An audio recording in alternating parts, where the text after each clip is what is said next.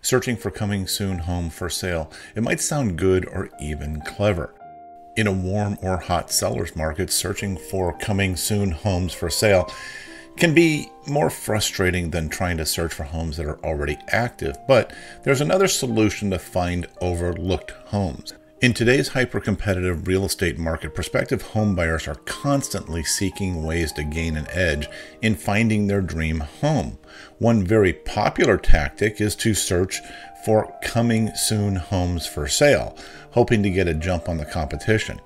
However, in many cases, this strategy may lead to frustration and disappointment for a variety of reasons in addition to fierce competition. Instead, a more strategic approach might involve looking backward.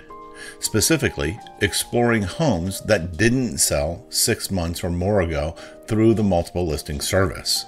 The current state of the housing market is characterized by a severe shortage of inventory. This imbalance between supply and demand has created a highly competitive environment where properly priced homes in decent condition often receive multiple offers within days, if not hours, of being listed. As a result, home buyers searching for coming soon homes for sale might find themselves facing stiff competition from other eager buyers, ultimately leading to bidding wars and inflated prices. Moreover, the coming soon designation often creates a sense of urgency among buyers, prompting them to make rushed decisions without fully evaluating their options.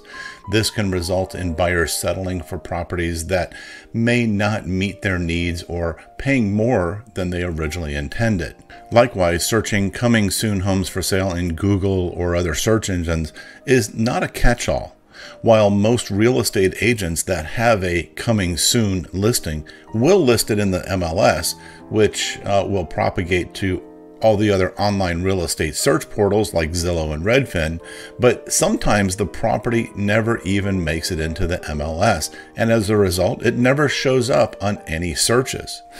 For example, we took a listing recently, dropped a sign in the yard, and before we could even get to a computer to enter it into the MLS, and we're only talking about a couple of hours, I had received no less than 30 calls from buyers and agents aggressively scouring the neighborhood for new opportunities.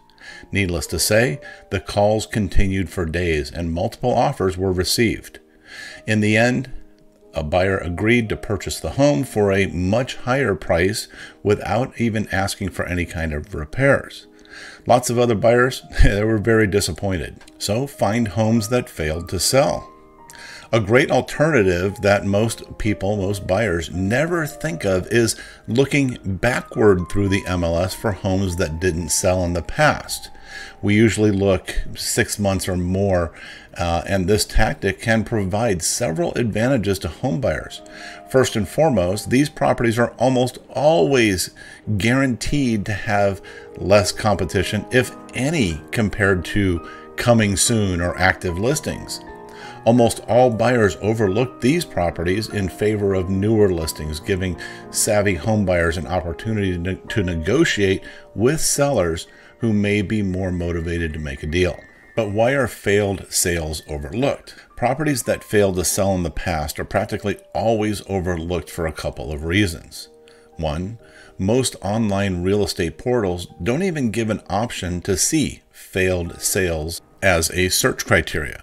Whether it's expired, withdrawn, or canceled listings, they won't show up because most of these portals are selling buyer leads, which is you, to the real estate agent. Since buyers don't typically look for these types of properties, it's not a viable lead for them to sell. Also, the agents don't get excited about chasing these types of properties because, well, the next reason we're going to talk about. Number two, properties listed in the MLS, whether coming soon or active, they offer a commission to a cooperating buyer's agent. For properties that failed to sell, there is no guarantee that the seller of the home that is no longer under a contract will pay any commissions at all.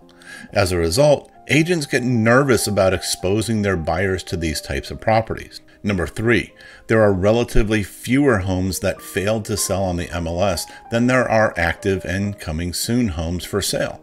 For example, in Orange County, California, where I work, as of this article, there were only 850 homes that had failed to sell between 6 and 12 months ago.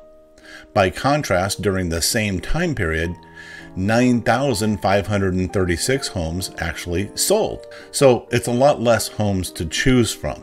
Number 4, these types of properties are always perceived as having something wrong with them, and this isn't necessarily true. Some of them were just priced wrong, or their agent didn't do the right marketing.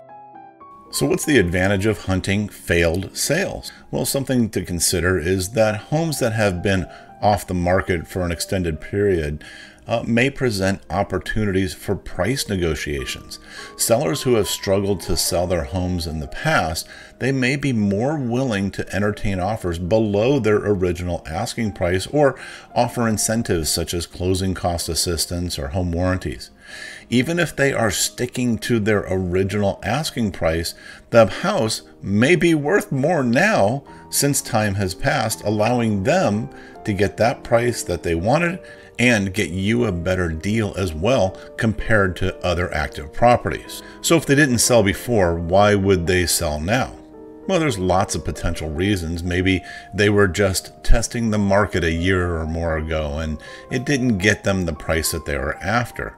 Maybe they had a life event, like their family was growing, and it wasn't critical that they moved back then, but now with a house full of toys and kids running around, that idea has changed drastically.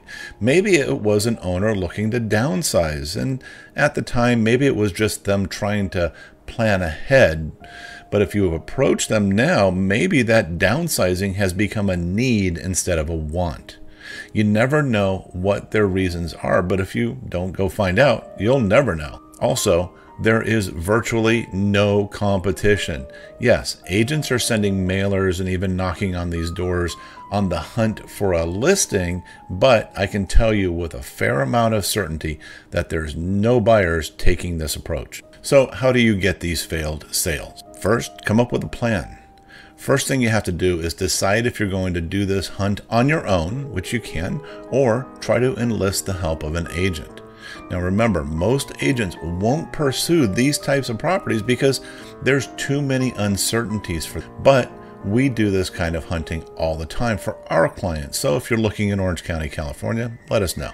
If you're in another area, we can connect you with an agent that thinks just like us. So do it on your own.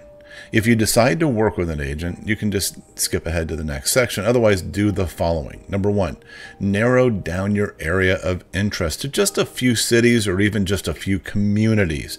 If you go too broad, it will become overwhelming and impossible to view or get to all of those properties. Number 2 is go ahead and call us to get a list of properties that failed to sell. We'll sell them to you for free and we're not going to obligate you to anything. Number 3, go directly to the property and knock on the door. Honestly, this is the best way to make a connection.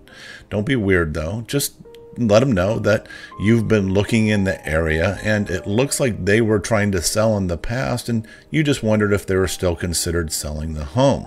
If so, continue the conversation.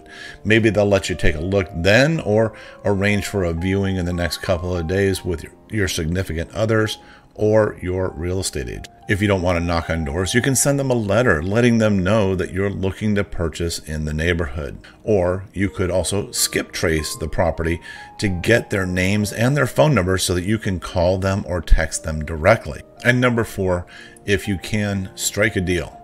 It's just a matter of putting it into a contract and opening escrow. This is when an agent support is especially important if you don't know what to do. Let's talk about working with an agent.